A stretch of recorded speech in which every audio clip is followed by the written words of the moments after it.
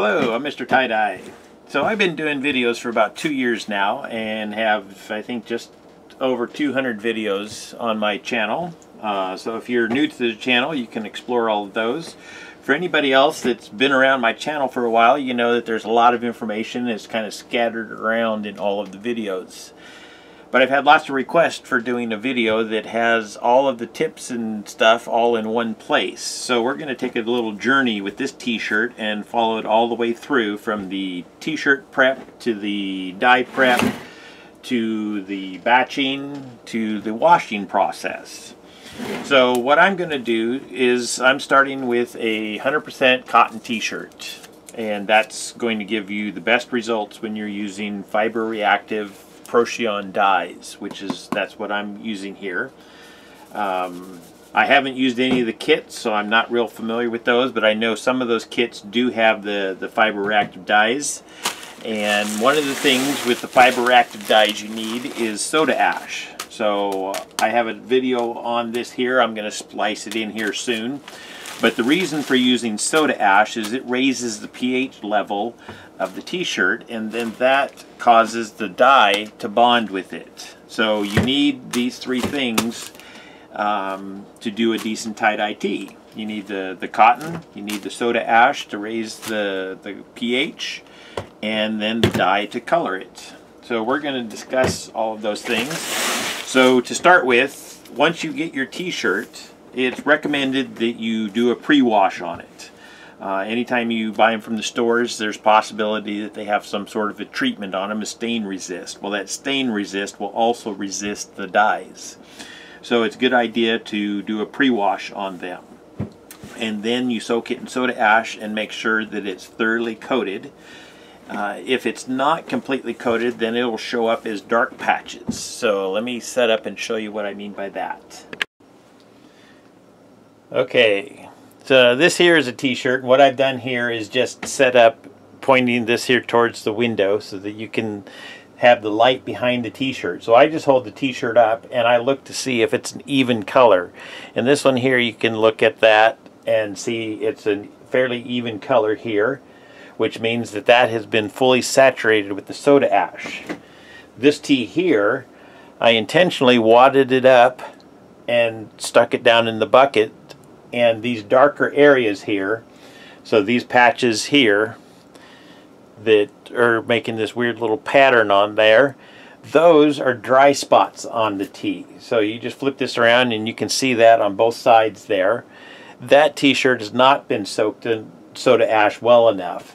So these darker spots here, they don't have any soda ash on them, so they're not going to take dye most likely, or the dye is going to be more faded in those areas.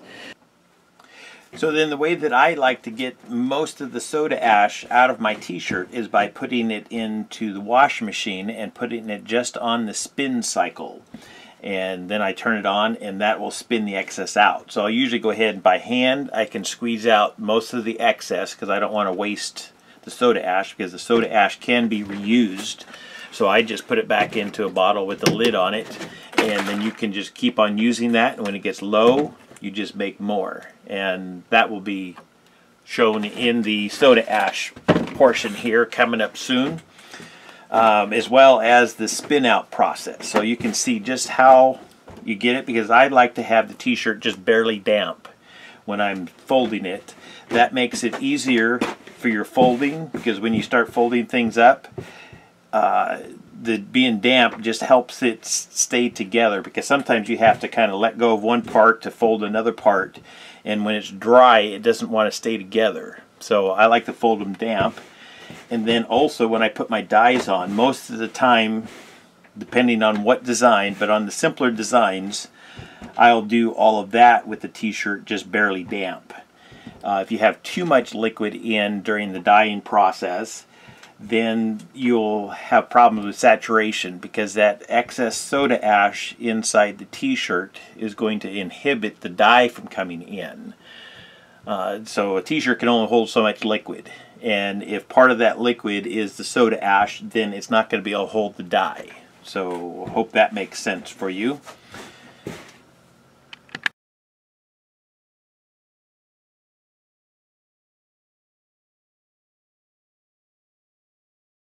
So anyway, soda ash is just a white powdery substance. You can buy it directly from Dharma or whatever dye house that you buy from. But you can also buy it from a pool supply store. So I have some from both places. And what I'm going to do is show various ways of how I mix it. And then the other thing, some people have asked about baking soda. Baking soda is not soda ash. The technical term for this, the soda ash, is sodium carbonate. Baking soda is sodium bicarbonate. So it's close, but it's not the same.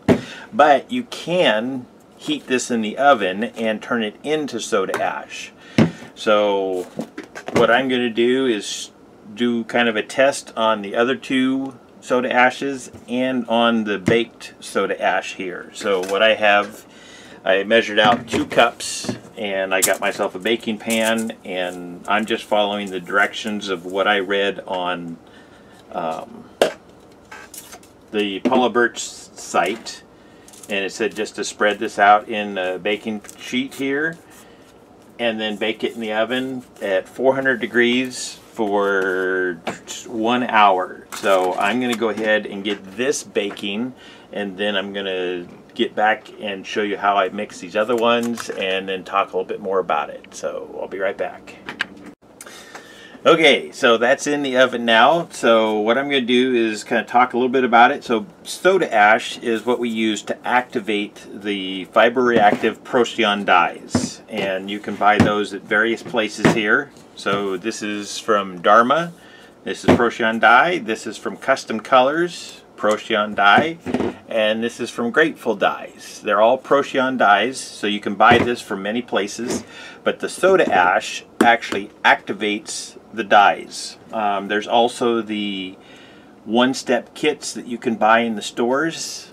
I don't know the ins and outs of all of them, but typically if it's a one-step, most likely that means that the soda ash has been mixed in with the dye. So you have your dye powder and your soda ash mixed together. So when you pour it into one of your bottles and pour water in there, then your soda ash is already mixed in. But what that also means, as soon as the soda ash and the dye come in contact with water, then the dye is active. So it's going to need to be used quickly. So if you're using one of the one-step kits, I would recommend not mixing your dyes until you're ready to actually put them on your t-shirts. But if you want better colors, I would still recommend that you get some soda ash and do a pre-soak, because personally I haven't used the kits, but I've heard from other people and they get the results that are the t-shirts just look faded. So you want to use soda ash if you're using any kind of Procyon dyes. So with that being said, there's a couple ways that I mix them up. So if I'm going to do use a blender, what I would do is just pour my water in, and I use hot water. The soda ash tends to blend up faster, or dissolve faster in hot water. So I just got a gallon of hot water here. And then what I'm going to do is pour in the soda ash and start blending it immediately. So I have one of these hand blenders here. And don't worry, I'll show you another method in case you don't have a hand blender. But you want to start blending as soon as the soda ash hits the water, because if the soda ash goes in and sits for very long, it will just kind of turn into a big solid chunk, and I haven't had any luck breaking those up. I think you'd have to use a hammer or something to chip those back down into powder again. So anyways, we're going to blend this up right now.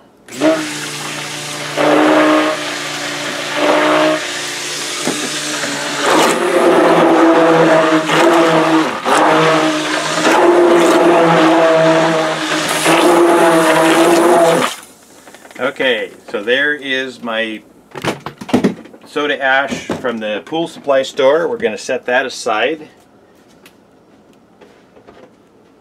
Now another way that you can do it is use one of these bottles. What I'm going to do, I have a gallon of water here, but I'm going to pour half of it out into my tub here. just to give me room to shake the jug here. So once again, you want to be fast acting with this, so you want to make sure that there's no chunks or whatever in your thing that's going to clog your funnel here, so that you can quickly pour it in, put the cap on, and then start shaking it. Because once again, if you leave it set for too long, which I've poured it in and walked off and talked on the phone and came back, and there was just a big solid chunk down in the bottom here. So I tend to pour this in quickly. I just shake my funnel to get it to go in.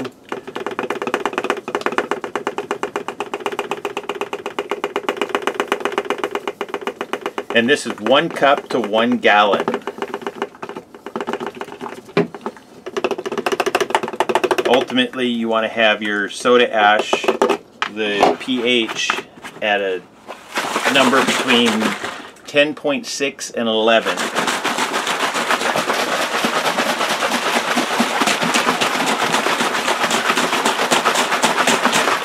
So it usually dissolves it pretty quickly. I can hold it up to the light here and see that there's no chunks floating around in there.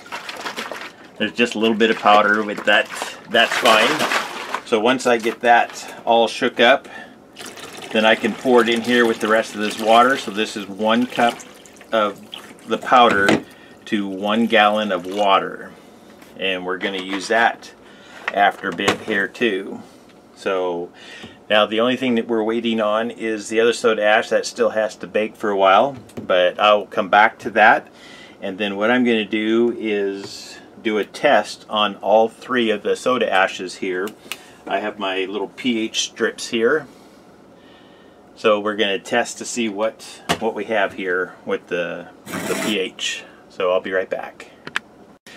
Okay, and so another name, another place you can get the sodium carbonate at, like I say, if you go into the pool supply store, you can either tell them soda ash or sodium carbonate. The main thing you want to make sure is you don't get the sodium bicarbonate, or you'll have to bake it like what we're doing here. It's much easier if you can just get sodium carbonate to get that. You can also get washing soda, which I haven't used that either, but that's in the laundry department, and that's typically just the soda ash, and you can look on the label usually and see the word soda ash or sodium carbonate. But all of them, you should be able to mix them about 1 cup to 1 gallon. I have my test strips here, and this here, I don't know, these test strips are old, so they might not be accurate, but I tested both of these and they're measuring right about 13. So what we're going to do is soak a t-shirt in each one of these. So when I'm doing the soda ash soak, I'll soak these in here for 20 minutes, and I make sure that I kind of slosh it around to get all the air bubbles out so that you get it completely coated there. So I'm going to soak these, so while we're baking our baking soda, we'll be soaking our t-shirts here, and then we'll get in and I'm going to do some tie-dye videos. It's time to do Halloween designs, so in other videos coming up soon, I'll be doing some of those with these t-shirts. Okay, so it's been 20 minutes of the t-shirts soaking in the soda ash. So what I do next is I start out by wringing it out by hand. And I'm doing mostly squeezing. I don't want to do too much twisting, because if you twist too much across one of these seams, you could stretch that and break some of those threads in there. So I try to just mostly squeeze with my hands. And then what I'm going to do is spin these out in the washer. So the other thing that you can do is hang them to dry. The one thing you don't want to do is put a soda ash soaked tee in the dryer. I haven't had it happen to me, but back in the day, I guess a dyer had done that so often that a lot of the dry soda ash dust had built up in the dryer, and then that caught fire. So don't put soda ash soaked tees in the dryer. You either need to, this here for me is too wet. Now I could spend more time squeezing and getting more of that out, but I don't want to wreck my hands.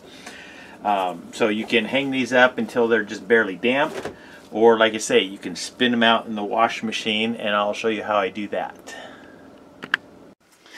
Okay, so here we are at the washing machine. So what I do is I just take my t-shirts that I've wrung out by hand just to get most of the soda ash out of them, because I don't want to waste a bunch of soda ash with it going down the drain with the spin out process. The other thing you can do if you want is disconnect your hose back here and have it go right into a bucket. Then when you spin it out, you're saving all your soda ash. But I'm not going to mess with that right now. The other thing you want to make sure of before you start doing your spin out is that your washer does not spray water during the spin out cycle. Some of them do right at the beginning of the cycle. An easy way to test that is to toss a couple dry t-shirts in to your washer, put it on the spin cycle, and turn it on. Most of the time you should be able to hear it, but sometimes it's just a little bit of water, which is enough to dilute the soda ash. So spin it for a little bit, turn it off, open it up. If your t-shirts are wet, then it's spitting water. The other thing you can do is go back here to your spin cycle and maybe set it towards the end of the cycle instead of at the beginning of the cycle. So I know mine doesn't spit water, so I'll put it at the beginning of the cycle here. And then I just close the washer and turn that on.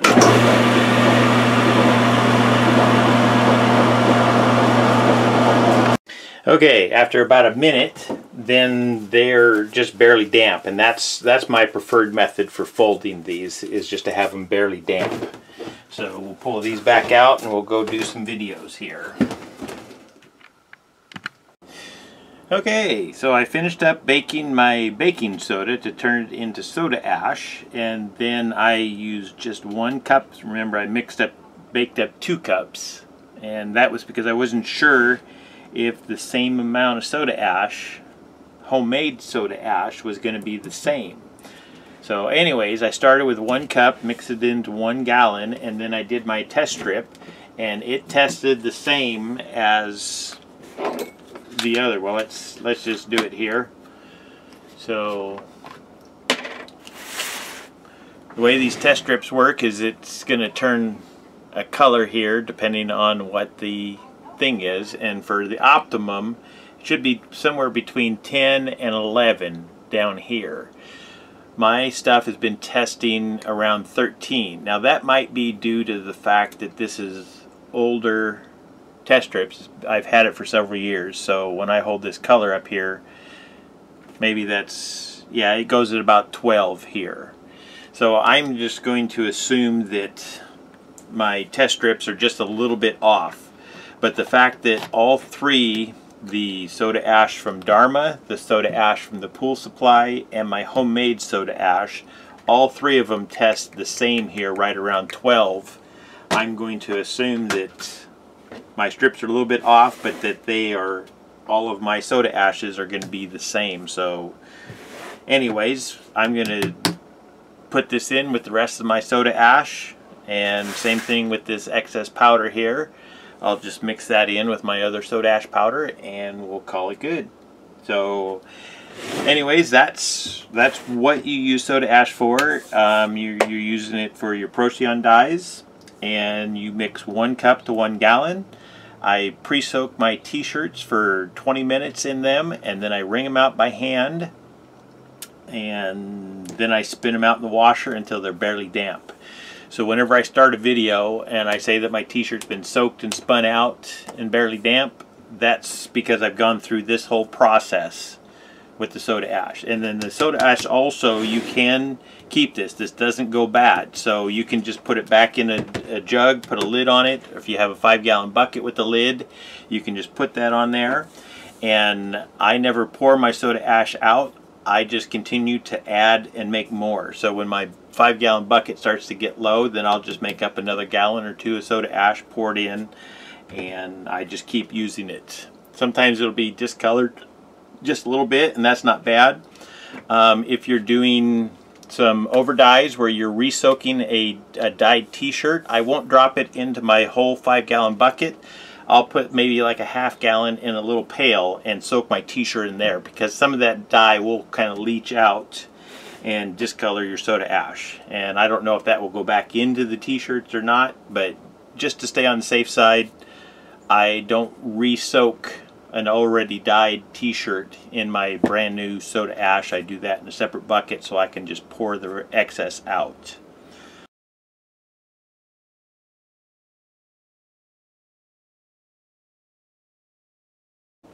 Okay, so once you have your t-shirt completely soaked in the soda ash, then the next thing you're going to do is wring it out, and you can either wring it out by hand just by squeezing it. You don't want to do too much twisting on the t-shirt. You can do just a little bit of a twist, but if you do too much of a twist, you might rip some of the threads in here. They can break in the seams here, and then those seams will come apart. The other thing that I do when I'm doing tie-dye is I turn my t-shirts inside out. And there's a couple reasons for that. Sometimes I'm using a pencil or a washable marker to draw a design on. Now the washable markers almost always wash out, but the artist pencils, and I don't have one here, they don't always wash all the way out of the t-shirt. So if I'm going to have a stray mark that's left on the t-shirt, I'd rather it be on the inside. The other thing is sometimes on some of the colors, like the reds, the browns, sometimes even the purples, the dye will not dissolve all the way. There will be just the really minuscule bits of powder left floating in the water that don't dye up, and they'll pass through the filter. I always pour mine through a really fine mesh filter, but that doesn't always stop all of the little fine bits. Well, when you put that onto the t-shirt, then sometimes those little tiny bits will stay on the t-shirt, and then they'll dye extra dark, making tiny little spots. Most of the time those tiny little spots are just on whatever side that you have it on. So if you're dyeing on the inside, then those tiny little spots will be on the inside of the t-shirt instead of the outside. So those are the main reasons for turning the t-shirt inside out. The other thing then is when I'm centering the tee, I can grab the armpits here. I can see the seams easily, because I will like to flatten this out, make sure it's nice and straight when I'm doing my folding. If I'm going to fold a t-shirt in half, then I'll tuck one side in the other, and for that, the reason that I do that is if you fold a t-shirt just straight in half, then the two halves of the front of the t-shirt have two layers of fabric in between them. It would be the back of the t-shirt.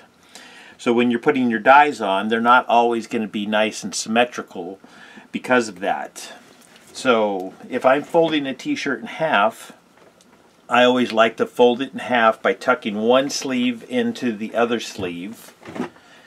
And once I have the two sleeves in there together, I'll take this bottom hem here on both of the sleeves, line that up, and then I just line up the rest of the hem all the way around on the t-shirt here, or the armhole, and then you can just kind of give that a shake, and that will usually line things up pretty nicely. Then I'll reach in between the t-shirt, the front and the back here, and I'm just reaching and lining up this shoulder seam on top of itself. So then you can grab this neckline here and just make sure that that shoulder seam is lined up front and back. And then you can give it another shake.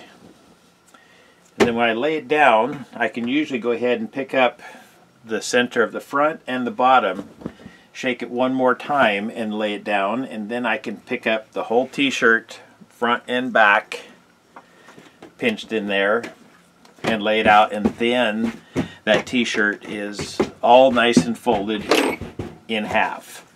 And then that way, when I'm doing any of my dyeing here, any of my folding, when I put my dyes on, the two parts of the front are right next to each other, and the two parts of the back are right next to each other, so then the dye is going to be more even. It might not be exactly the same front to back, but it's at least going to be the same side to side, which is what you're going to see. You're going to see the front, or you're going to see the back of the tee. Okay, so let's get on to folding this thing. So since I already have it folded in half here, the design I'm going to demonstrate in this video is what I call a spider. And I do have a few other videos on that, but we're going to do another one just because. So for a spider, what I'm going to do, I have it folded in half with the front and the back separate. So that's going to allow better side-to-side symmetry. So the way I like to tie a spider is I go across from the armpit out, and that puts the design, main part of the design, right on the center of your chest. And I'm going to pinch it right there, and then I twist going down the t-shirt. And that's going to put the spider on in the direction that I want. If you twist going up the t-shirt the other direction, then that's just going to turn the design upside down, or right side up if that's the way that you prefer to do it. So you can try it both ways and see which way that you like it. But I'm going to twist this one up, and then, like I say, we're going to follow this t-shirt all the way through the whole process. So I like to just kind of smooth things out, flatten this out, and I try to work with my creases, getting these creases to lay nice and flat instead of having ones that lay over top of each other. If they lay over top of each other, then you're not going to get good dye saturation there. So I like to make sure that my creases line up next to each other here. So I'll kind of take the extra amount of time to just work those creases in, create them as these long folds, and then lay them right down alongside the side here. Because when we do the spider design, the actual spider part of the design is the top parts of all these creases. That's where we get the shape from in our t-shirt. So it pays to spend the extra time making sure that your creases are nice and even. So what I'll do is pull the edges out here and create the creases, and sometimes you can reach in there and pinch just to make extra ones, but then slowly incorporate them into your design here. And I just keep working, switching back and forth between my hands here. Oh, and it's also recommended you wear gloves. I usually don't do it for the soda ash portion, but some people can develop allergies to the soda ash. It does dry your hands out. I make sure I wash mine really well. I haven't had any issues with the soda ash, but it is something that you want to be aware of if you're going to do a lot of tie-dyeing. But we will put gloves on for the dyeing portion so we don't color our hands. So once I get this tied up just how I want it, then you have a couple options. You can either use rubber bands, or what my preference is to use kite string. So that's what I'm going to use. I buy kite string. I get it from Ace Hardware, or I guess it's called Kite Twine. So that's what it looks like, and I buy it at Ace Hardware, and it works really nice. If I can't get that, then the other thing I bought, let's see if I can find it, is embroidery string, or actually crochet thread. So that you can probably find at any type of craft store, Michael's or Joann's or something. It's not as strong as the kite string, but it does work if you can't find the kite string. And it's not too bulky. Some of the strings out there are more bulky than what I want. And I do have a video on how I use the kite string. I'll put a link to that down in the description box. But basically I want to tie this up nice and tight, just to hold everything together.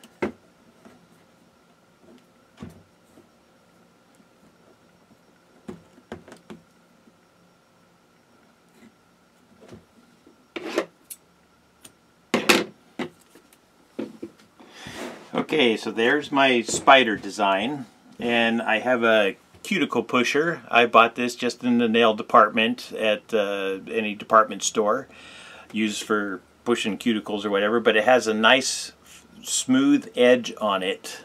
So I like to use it if I need to adjust any of my folds a little bit. I can get in there and kind of push things down in there. I check to see if I have any of my creases, any of my folds that are laying over top of one another. So I can kind of push in there and just adjust things and not worry about tearing a hole in it, because that's the one thing sometimes if you use something that has too sharp of an edge and you push down in there, you can tear a little hole without realizing it. So a cuticle pusher is a good tool, or just anything with a nice smooth edge on it. And then it comes down to picking your dyes out and coloring it. So for the spider, there's several ways of coloring it. You can just use two colors, put one color on one side, flip it over, put another color on the other side, and that'll give you a nice spider design that's kind of similar to the one that I'm wearing. This one here is green and purple, and I think I even added a little bit of black over top of it. And, well, it already had this dove image on it. But you can see the spider design there. The other way that you can do it is by putting pie shapes on there. So I'll do 3 lines on here, creating 6 pieces of pie, and I cross them all right here in the center.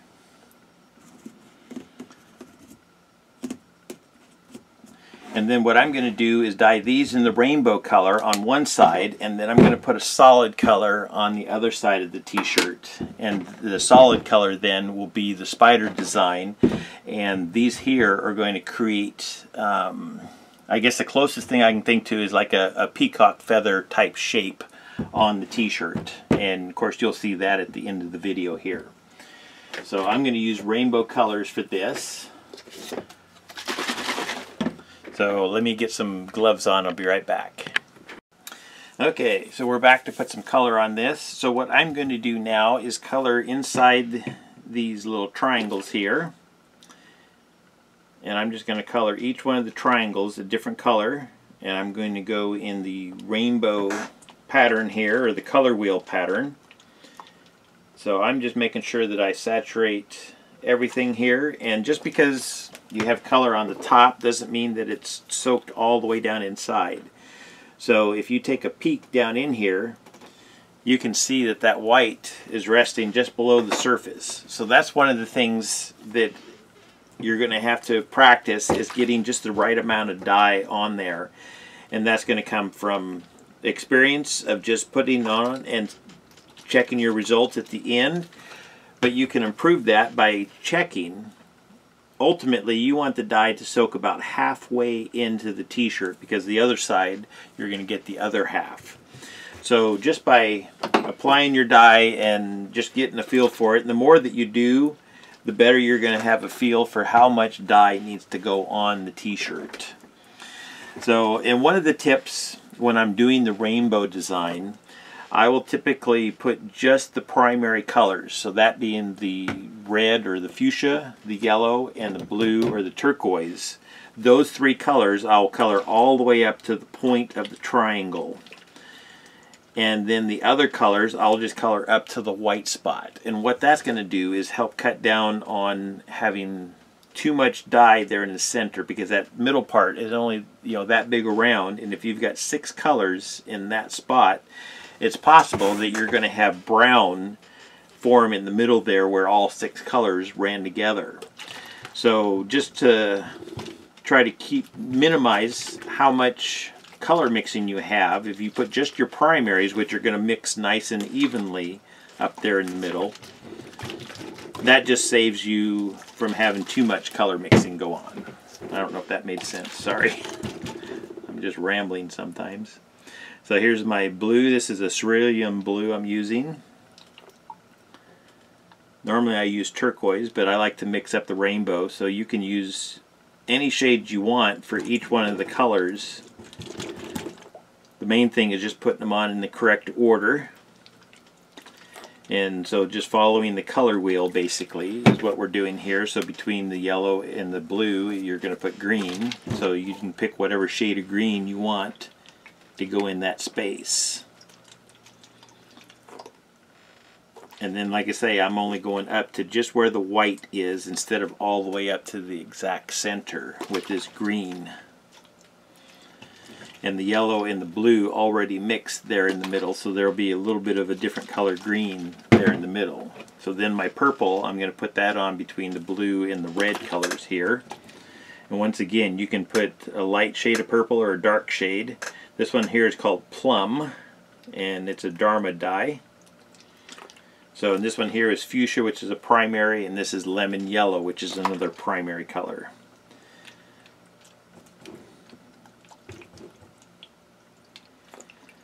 So, and I just kind of watch and see how the dye soaks in. I kind of can get a feel for how much dye needs to go on there, just because I've been doing it for so long. But you'll want to open those cracks up and check that, just so that you can get your dye saturation down. And then this last color here is called Deep Orange, and that one is also a Dharma color. All of these are from Dharma except for the Cerulean Blue. That one is from Grateful Dyes. And the other company that I'll buy from is Custom Colors. So those are the three dye houses: Dharma, Grateful Dyes, and Custom Colors, the three places that I bought from, but I'm sure there's many more places that you can buy these fiber reactive Procyon dyes. I know Jacquard makes the dyes. Those ones you might even be able to find in craft stores. So the Procyon dyes are the ones that I've used for the whole time I've been doing tie-dye, and they provide me some excellent colors. So that's what I've just stuck with this whole time. Okay, so now I'm going to flip it over, and I'm going to dye the other side all one color. So I'm going to use Blue Violet. This one here is also from Dharma. So it should be kind of a brighter, lighter color of purple. So that will give me, well, it looks a little bit dark, but we'll see. It's at least a different shade than the plum here. I like to try out new colors and see if I can find new favorites. So I just keep exploring. So this here color, I'm going to just apply it one coat the whole thing instead of dyeing in the triangles. So this basically, I'm dyeing all of these creases here, and this here is what's going to give me my actual spider shape, is this one color on here. And like I say, you can do just two colors, one on each side, and get these same type of results.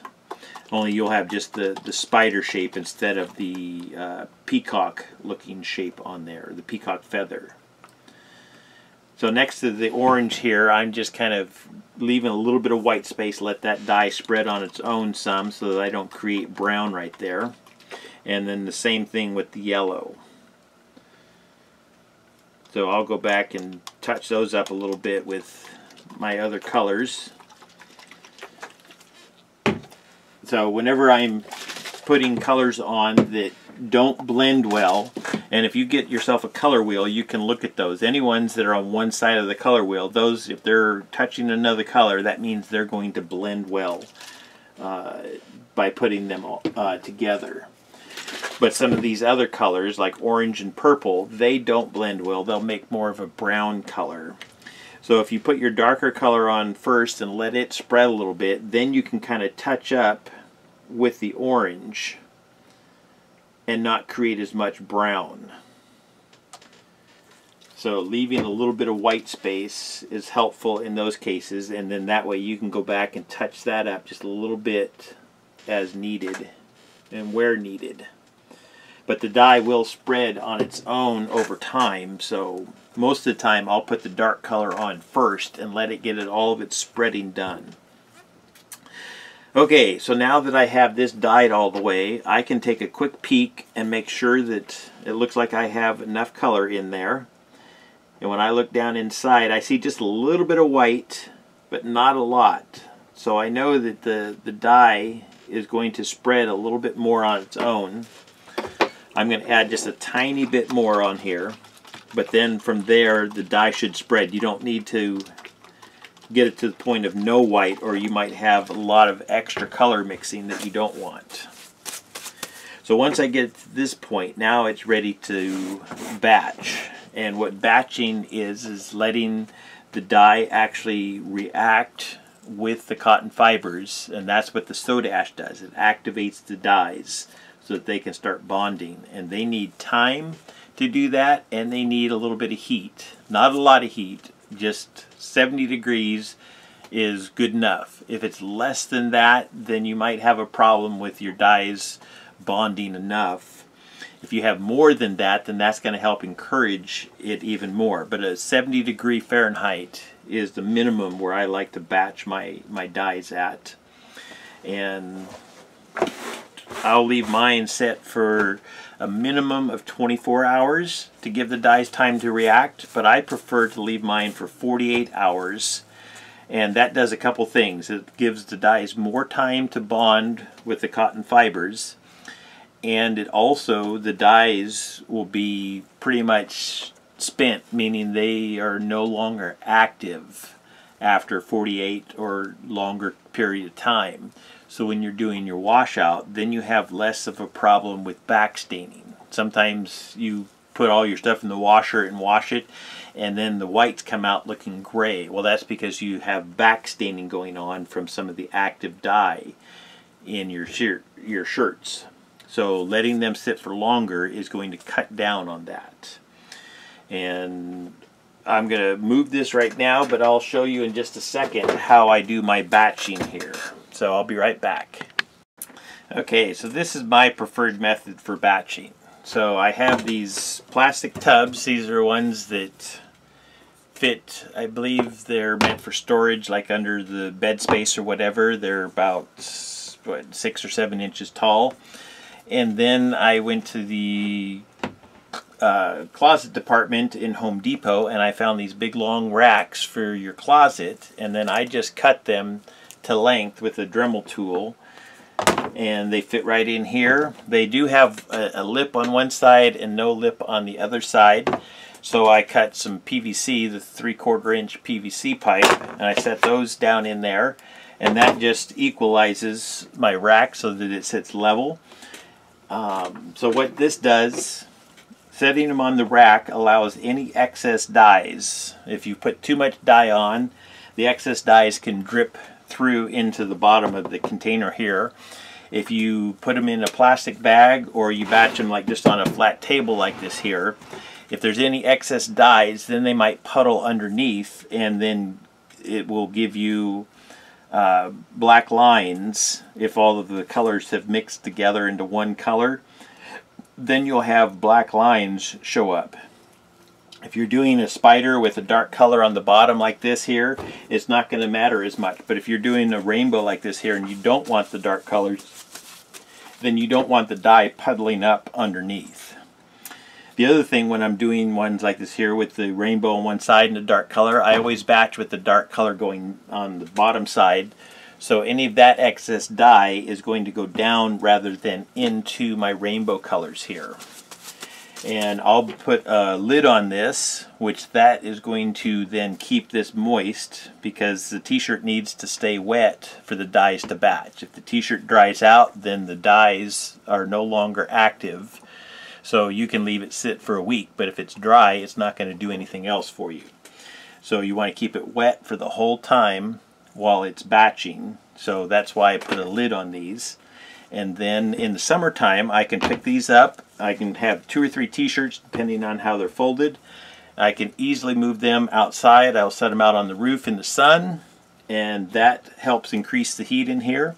In the wintertime, I can stack these because they're stackable, and I'll have them stacked, 5 or 6 high right next to a heater vent. And the heater vent then will help provide the extra heat that I need for the batching temperature.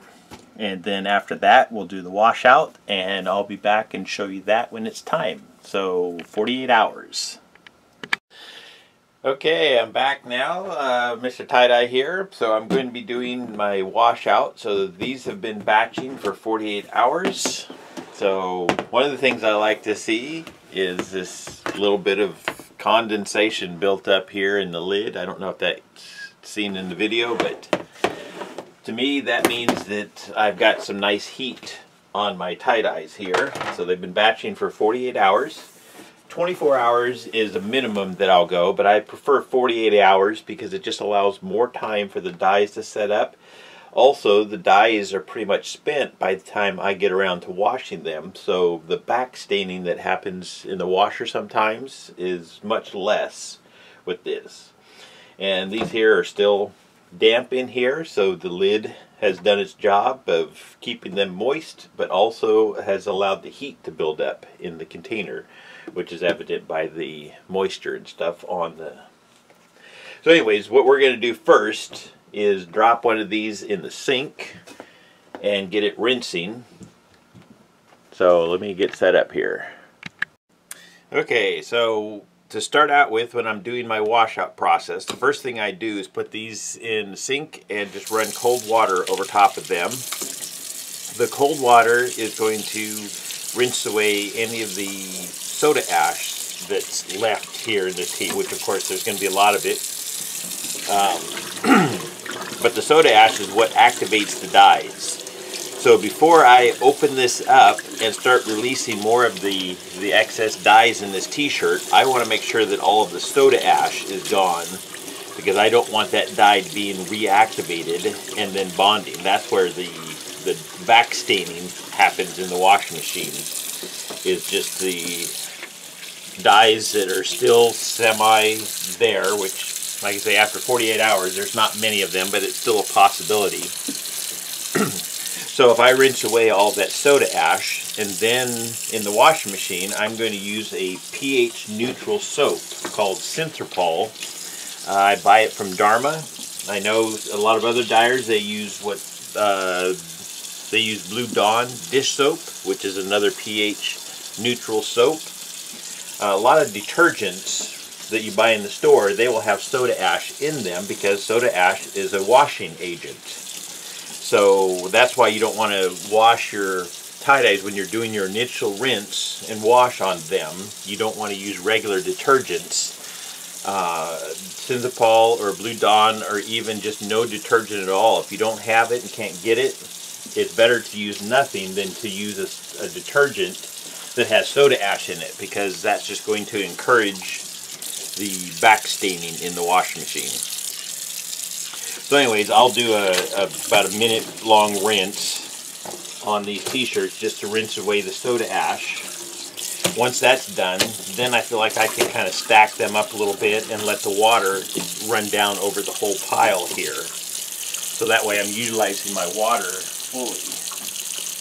So when that happens, then I can throw another one in this other sink here and do the rinse out on it. Get the soda ash gone.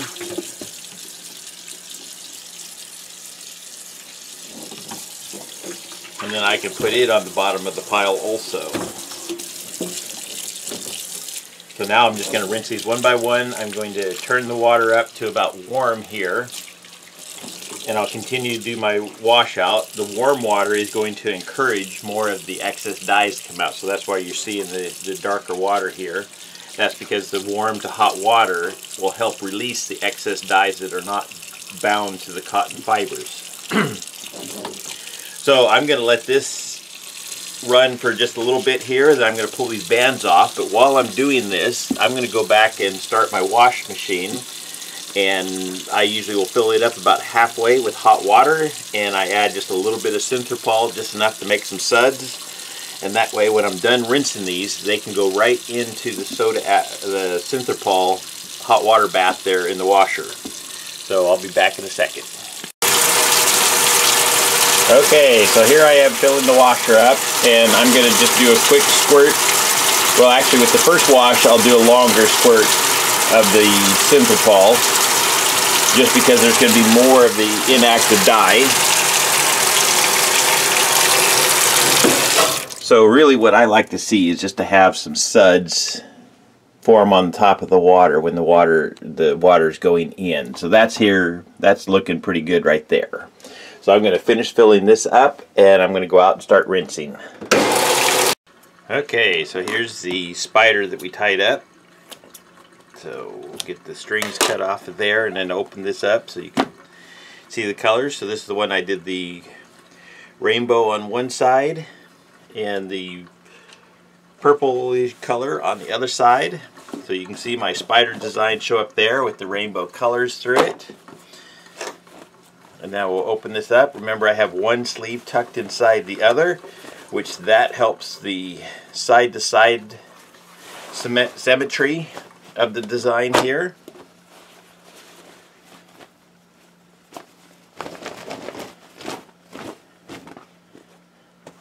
So there's my spider design, rainbow spider. So that's the same front and back. I mean, it's a little bit different. There was more of the purple on the back side, but that's because the back side is where I applied the purple and the front side is where I applied the rainbow colors. But the side to side is what we're going for to make sure that that's fairly even. The only place that I see just a little bit of difference is in this leg here and this leg here. Those, and I just gets a little bit right there. But the side to side is pretty good on this one here. So we're going to toss that in, and then I'll complete this video, have the results of everything at the very end. Thank you for watching. Okay, here we are. I didn't get back here in time to show you the water after the first wash. The first wash, it's really dark. This one here, I can still see some color in there. The first wash, I will go ahead and let it run all the way through the wash cycle and then through the rinse cycle. But for the next two, I usually will stop it after the wash cycle and fast forward it, spin it out, and if anything I might spray a little bit of water in there to do a rinse, but then I fill it right back up with hot water again. And so on the third one I'll come back here and check this water, and it usually will be fairly well clear, and if not, then I'll go ahead and run it through one more hot wash cycle. And I have just a little bit of suds. That's kind of like how I like it. I don't need, you know, a big bubble bath, but as long as there's just a little bit of suds, that tells me that I have a little bit of soda ash in there, or not soda ash, excuse me. I have a little bit of synthropol in the water, and I know that I'm not going to have any back staining. So we're going to go ahead and let this sit, and if I manage to stop the washer before it goes into the spin for the last cycle, I'll show you how clear the water is. And then of course I'll have all the results at the end of this video. Thank you.